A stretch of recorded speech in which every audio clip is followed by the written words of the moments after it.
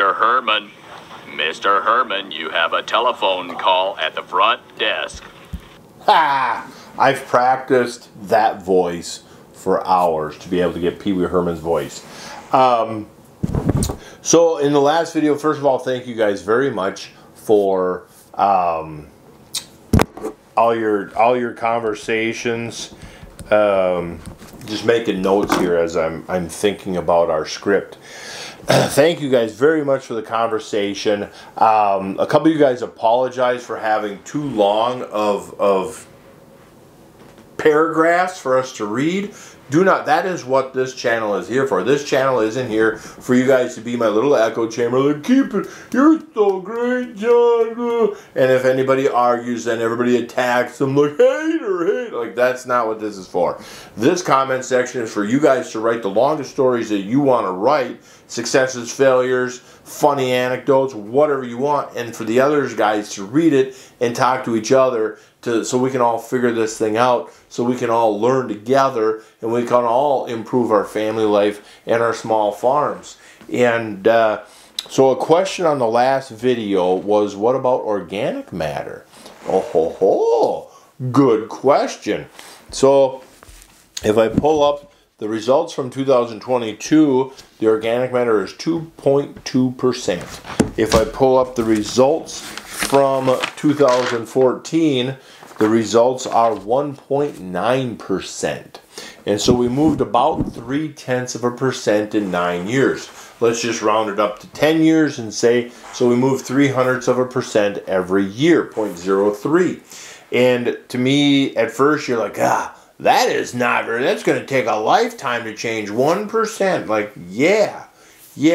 Because to change 1% organic matter in your soil, you are talking massive amounts of product, massive amounts of growing plants to create tons of dry matter, of stover, of residue, and roots.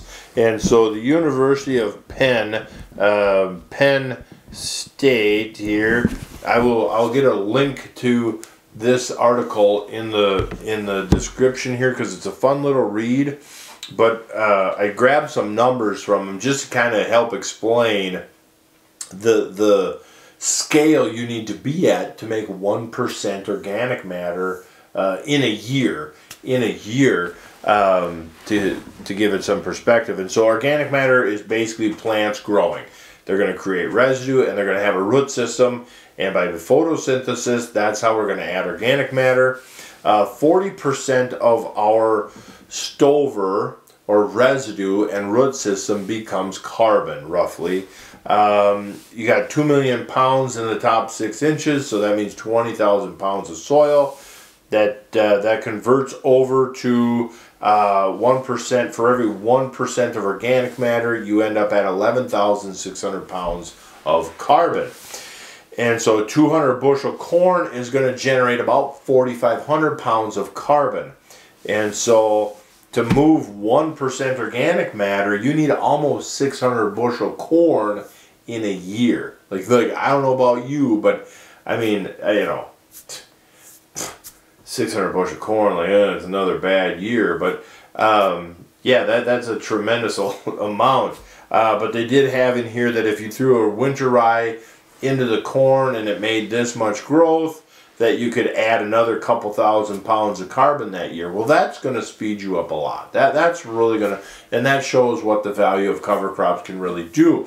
Because 1% organic matter is going to help us hold up to 25,000 gallons of more water. It's going to give us 10 to 30 pounds of nitrogen better. So on this field, compared to where it was, we've gained 8,000 gallons of holding capacity on water. We've gained 3 to 10 pounds of nitrogen credits, and we've gained a few P and K and sulfur credits along the way as well. The pH has maintained, which I find very fascinating because on the rest of our land, we are putting on about we'll do several ton of lime every several years. You put on 3 ton and you kind of monitor it, and in 3, 4, 5 years you do another 3 ton of lime. And so this field, the last time this field would have had lime would have been like 2012, 13 kind of time frame. And so I find that very interesting that the pH is maintaining. And so it kind of makes what Dr. Elaine Ingham was saying about pH kind of coming true. And so, yeah, I find it. So, but some of the other benefits of this field. So this field compared to itself, 2014 to 2022, water in east central Minnesota is a big deal. Our water is high in phosphorus. Is it from the farmers? Not all of it. Is there a few old habits that we used to do as farmers that we probably shouldn't be doing today? Absolutely. But I think a lot of it comes from woods and swamps. Not all of it comes from us farmers, but we're the ones in the limelight, so we're the ones to be blamed. Buffer laws are only going to get worse up here. So water's a big deal. So on this farm, yep, 2014 to today, the field can hold 8,000 gallons more water, but the amount of water getting into the profile is just, it's not even a graph, it's just a straight vertical line as percent of improvement. Because in 2014, you have washouts, you have dirty water leaving the farm. In 2022, I could dang near plow the ditches in and not really care, because the water isn't coming off the hills as much. Even on these 4 and 5 inch events, water's leaving the field, don't get me wrong, but it's not leaving like it used to. When I was a kid, we used a tube after a big rain event across the field, and now after a 4-inch rain event, you're like, well, look at there, let's go get some toothpicks and race them, because that's about how the water's leaving the farm. And the cool thing is the water leaving the farm is clean. It's clean. It's not muddy brown like it used to be. It's visually clear, so to speak, and we hope that by being cleaner that there's less phosphorus leaving the field with it. So that's kind of a big deal to me. But the amount of water infiltrating, only that has to be helping us substantially. So we have no more wind or water erosion, and water getting into the profile has gone way up. The other thing is compaction. We no longer have to worry about compaction on this field because it's starting to build health, it's starting to build structure. We got all that armor, all that residue on the surface becomes armor, so when you drive an implement across the field, that it acts as a sponge or a protector. It distributes that load out, kind of like when you build a highway and you use that blanket, that black fabric, and it just helps spread the load somewhat. It don't look like it, but I had a great example in 2019. We had a turkey litter pile in this field, and it was straight off the headland. So you went from the pile, you drove across the headland, then made your trips up and down the field. And I had the video where I showed with a tile probe, like you could see where the corn residue got ran down and kind of beat up with the wheel tracks, but you could not find that with the tile probe. It did not compact that soil. And you can do it on your own soil. Go grab some of your bare dead dirt and get a little bit damp and make a mud ball out of it. And then go grab a corn root ball, get a little damp, and squeeze all that corn root ball and see did you how did it react? And look at the two differences, because even though they're dead roots, picture you're squeezing that soil and you got all these dead root channels in there, and as you compact that soil from traffic, that soil can kind of crumble and fall into them pore spaces, and them roots kind of act as a sponge. And so you'd see it on your own stuff if you try it on your own farm. The timeliness now. The other cool thing is the timeliness on this field. Never once on this field have I looked out there and been like, man, I should be planting corn today, but that soil is too cold and too wet. That is a big myth. Too cold and too wet is a huge myth. And I've busted it many years now, every spring on camera. And there's been many times I've been sitting at the headland waiting to plant, because you're looking at the forecast and you're like, I'm not brave enough. And so timeliness, we had a 4-inch rain event a couple of years ago. It was a wet spring, And then we had a 4-inch rain event. A couple days later, I am spraying soybeans because it is time to spray soybeans, and we have all this water on top of the soil or in the soil to help activate our chemicals. What perfect timing could there be? So I'm out there spraying soybeans a couple days after a 4-inch rain event. The tires are all wet and shiny, and neighbors are driving by, and my phone is just lighting up with text messages as to what on earth are you doing? You're in a 2-wheel drive 4640 tractor pulling a sprayer. We just had all this rain. I'm like, yeah, it's just going. So then, of course, it's, you have such light soil. No, this soil is alive and functioning.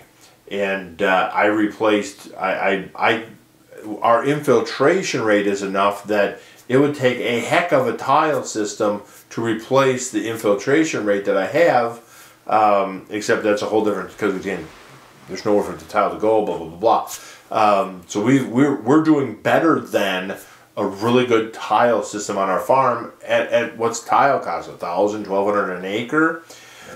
Excuse me, I can see if you have dead non-functioning dirt, grid pattern tiling pays for itself. You bet.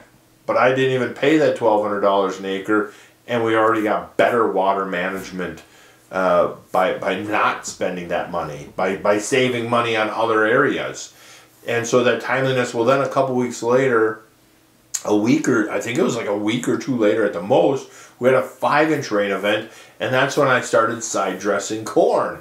And you're just, and again, the neighbors are like, how are you doing this? You know, when you get stuck, let us know. We'll come out with the quad track and pull you out. And I laughed, and I'm like, I won't get stuck. Like, there is no more stuck. I've shown you guys many videos of, hey, this is where I used to mud bog with a 3-wheeler. I haven't even put the ATV in 4-wheel drive in 3 years. Or this is a spot that Dad and I used to get stuck all the time. Or this is where I got buried one time as a kid, and blah, blah, blah. And now look at, like, there's water here. The combine is on top of the soil, and I can take a trowel and dig in that soil, and it's not compacted. And so it's just full of water. It's just saturated, and so it's waiting for that water to percolate down, but we're still able to move across the field. And that's a very big deal to us farmers, is timeliness of being able to get out to the farm and stuff. And so this field, it's really, really, I have some questions as to what things are going on, like how is that pH going? What more can I do? How can I fast forward to organic matter?